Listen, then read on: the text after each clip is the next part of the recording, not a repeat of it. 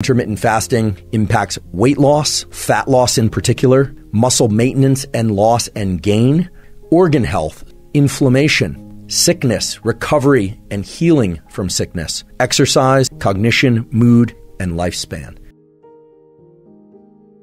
Time-restricted feeding, it's very clear from both animal studies and human studies, can have a very powerful and positive impact on everything from weight loss and fat loss to various health parameters. What you'll see is that there actually is a perfect diet for you on a given day. And that perfect diet for you on a given day is contextual, meaning it depends on what you did yesterday and what you're going to do tomorrow. If I can emphasize anything today, it's that what you eat and when you eat it set conditions in your body. And those conditions can be very good for you or very bad for you, depending on when you eat. In fact, when you eat is as important as what you eat. I'll repeat that. When you eat is as important as what you eat. Think of it this way. Blood sugar and insulin go up when you eat. They go down when you don't eat. And other hormones go up when you don't eat. So there are hormones associated with the fasted state, and there are hormones associated with the eating and having just eaten state.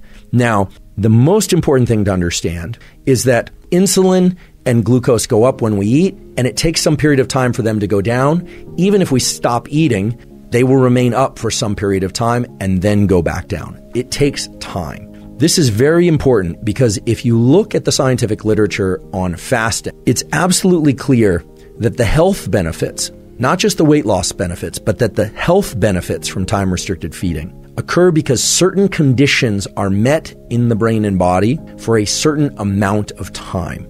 And that gives us an anchor from which to view what eating is in terms of how it sets conditions in the body over time. Now, an important point about when the feeding window falls within the 24-hour cycle. It is very important that the feeding window fall during the more active phase of one's day. So for humans, that's typically in the early part of the day or the later part of the day, but not at night. Put very simply, there are a lot of data now pointing to the fact that eating during the nocturnal phase of the 24-hour cycle is very detrimental to one's health. In this study, they saw something really interesting, which was that not only did restricting food to a particular phase of the 24-hour cycle benefit things like lean body mass and fat loss and a number of health parameters that I'll talk about in a moment, but it also anchored all the gene systems of the body and provided a more regular, stable, so-called circadian rhythm or 24-hour rhythm.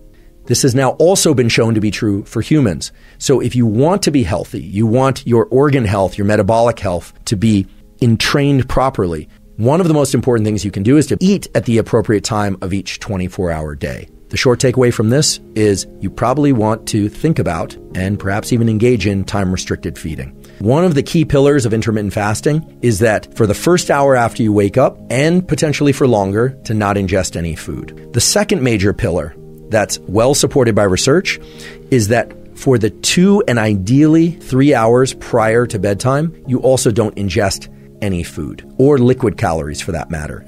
It's very clear from the research in humans that not eating any food or ingesting any calories, liquid or otherwise, for the first 60 minutes after waking up each day and for the 2 to 3 hours prior to your bedtime, that's ideal for the parameters that we've discussed earlier.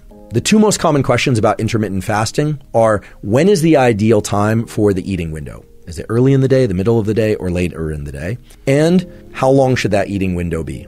So let's deal with this first question of when is the ideal feeding window? So it turns out that the answer to the question, when is it best to eat, is actually best answered by thinking about the other side of the coin, which is when is it best to fast? Because we are fasting during sleep, it's very clear that it's best to extend the sleep-related fast either into the morning or to start it in the evening.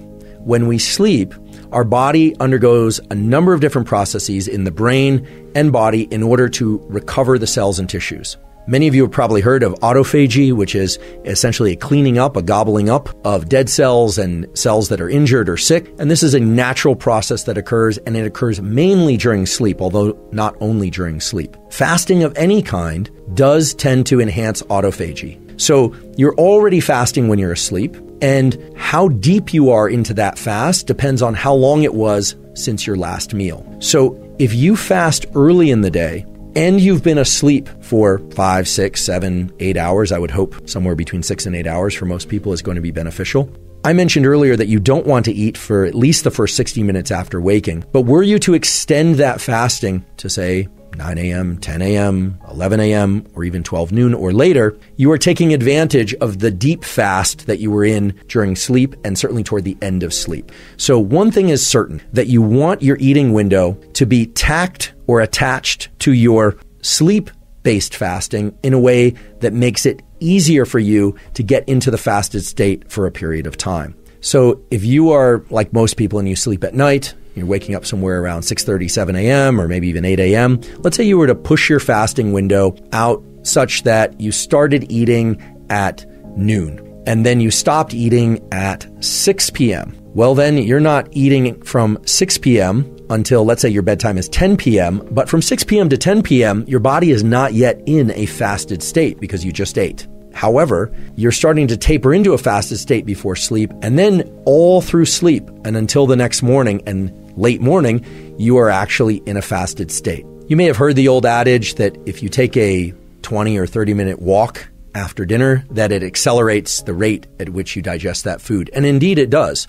Clearing out of glucose from your system can be accomplished through a number of different means, but light movement or exercise does increase gastric emptying time. So for instance, if you were to eat a meal that ended at 8 p.m. and then plop to the couch, watch TV or get on your computer or go to sleep, it would be 5 or 6 hours until you have transitioned from a fed state to a fasted state. However, you can accelerate that considerably by taking a 20 or 30 minute just light walk. It doesn't have to be speed walking. It certainly doesn't have to be jogging, but just walking outside or moving around. So glucose clearing is an important aspect of the transition from the fed state to the fasted state.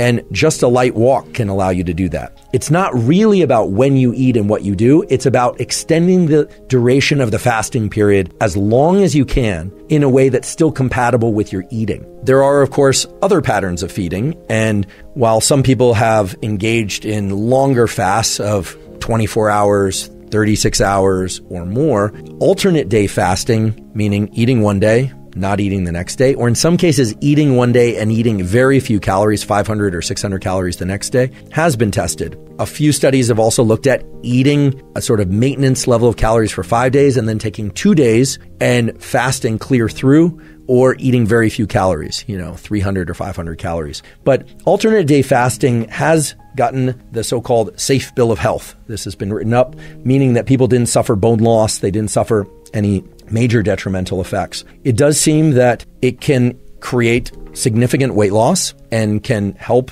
with obese individuals, that it can reduce resting blood glucose, and every other day fasting in many cases can produce more rapid effects on weight loss and reductions in blood glucose than time-restricted feeding. One of the more hot button issues out there is whether or not, given equal amounts of caloric intake and equal amounts of activity and equal amounts of nutrients, etc., whether or not restricting food to a particular window biases more weight loss toward fat loss versus loss of other tissues. Because, of course, when we lose weight, we can lose that from any number of different storage sites within the body: muscle, water, glycogen, or fat. This is covered in the review that I mentioned earlier that describes how if people follow a time-restricted feeding schedule for long periods of time, so 60 days or longer, there are some metabolic changes in the way that people metabolize energy that do seem to shift the system toward more fat loss relative to burning of other tissues when in a state of caloric restriction. In states of caloric restriction, meaning sub-maintenance intake,